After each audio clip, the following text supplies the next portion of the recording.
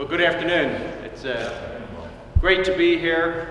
Very pleased to announce that earlier today, Governor Tom Corbett has awarded Lancaster as the first city to be designated with a City Revitalization and Improvement Zone, or CRIZ program, along with Bethlehem. I'd like to thank the Governor very much for his support of this idea, his willingness to sign it into law as he did with the budget back in June.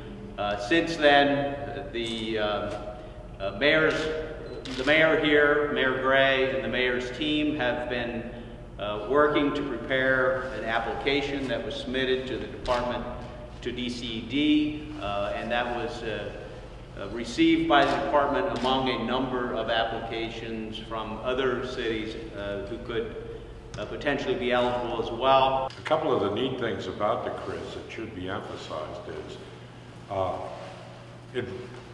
it is basically the ability to fund an additional state revenue that's been produced because of economic development. It gives us the ability to use the additional state revenue. It does not raise taxes, it grows the tax base.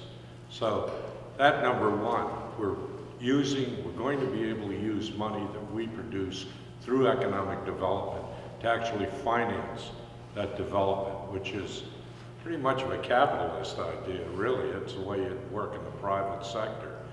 But in addition, another good message for us is that property taxes are not affected. Not affected only from the perspective that property taxes are not increased. Hopefully, in the long run, now it won't be this year or next year, or probably even the year thereafter, but in the foreseeable future, additional property tax revenue will be produced that will not be taken for this.